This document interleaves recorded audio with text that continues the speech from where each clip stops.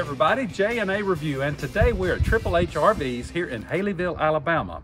Now, if you just found our channel, go ahead and subscribe, follow along with us, and also give us that thumbs up. Now, today we're excited to give you a look at this 2023 KZ Sportster toy hauler, model number 311TH10. So let's get started. The length on this Sportster is 34 feet. The dry weight is 8,810, and that hitch weight is 1,600. Okay, everybody, we really think you are going to like looking at this toy hauler.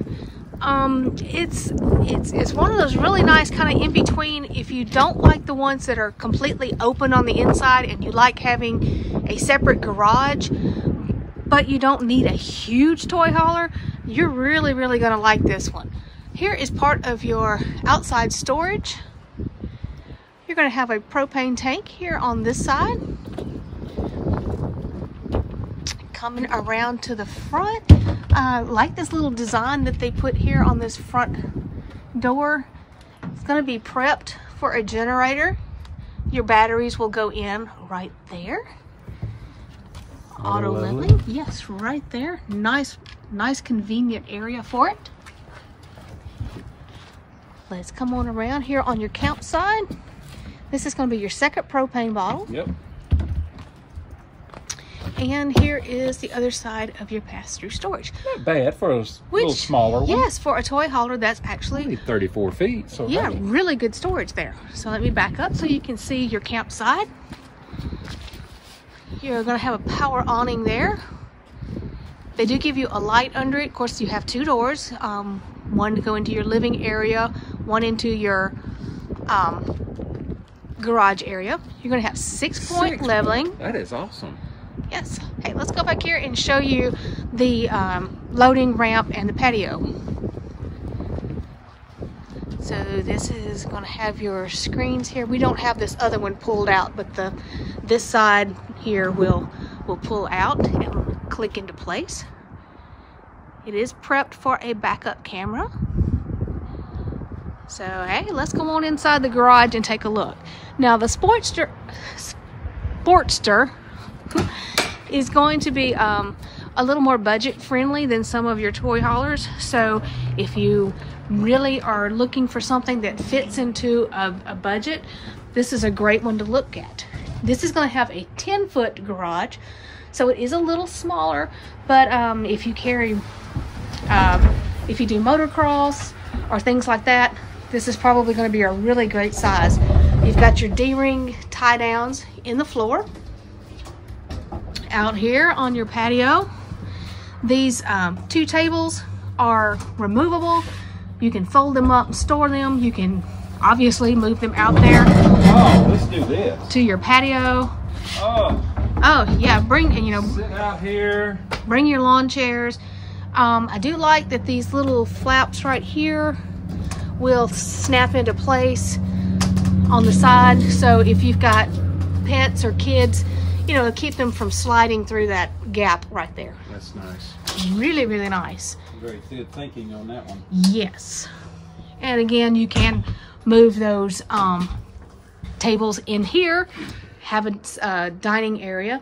These two sofas will make into sleeping areas. You just flip them over just like that. You can do one side, both sides. These will actually raise up there on the Happy Jack system. You also have an upper bunk. This is probably a queen size, if I'm guessing. And just like the bottom, it will raise on up to the ceiling, store up out of place. Have your ladder there to get into it.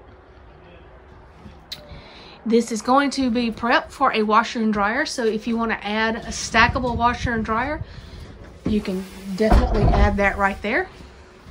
You are able to install a TV back here, so your connections are already in place. Way up here at the top.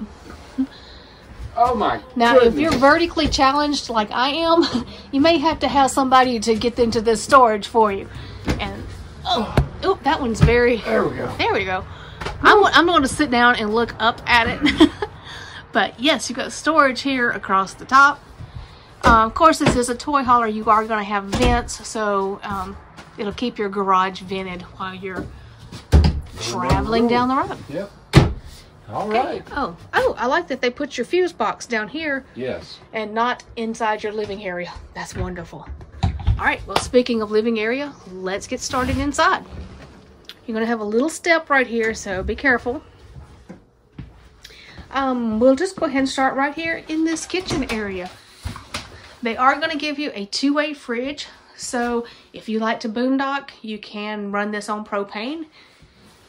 Moving right on around, you got your microwave over your vent there, a 3-burner cooktop with an oven, storage right up there. Yep. And they do give you this nice long window. It does not open, but it gives you some great light in here. You're going to have a sealed edge countertop in here with a large single basin sink, high-rise faucet, 3. Those are very good sized drawers underneath. Okay. I'm going to turn right around. Now this is, of course, this door goes into your garage. So this is going to be your pantry area. Nice. Storage. I mean, that's a lot of storage in here. Very nice. Here is going to be your AC unit. You do have a slide here in this area, so they give you this very large U-shaped dinette. You've got storage under both sides with these pull-out tubs. Very nice. If you need some more sleeping besides what's in the garage, you can let this table down. Basically, the legs just pop out of the floor and out of the table, and you just rest it on that little ledge, and you'll have another sleeping area. I'm going to turn right here, show you the entertainment center. I'm going to have some storage up here. Here, let me swap places with him so you can see that. Yeah, storage up there. There's your TV.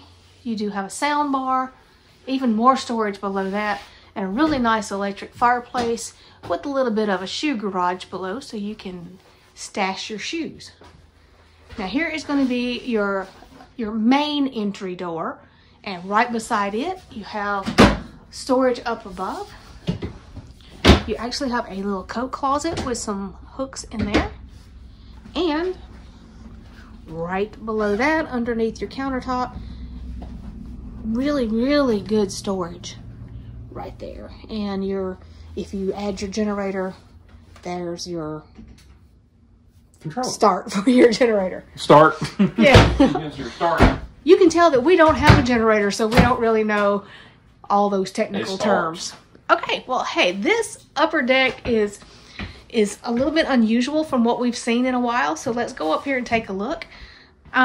This actually is going to be kind of a throwback to some of the older fifth wheels. I'm digging this. So this is actually open. When you come up, you're going to have your sink right out here, medicine cabinet up above it, and some storage right below it. Right here beside me is your big linen closet.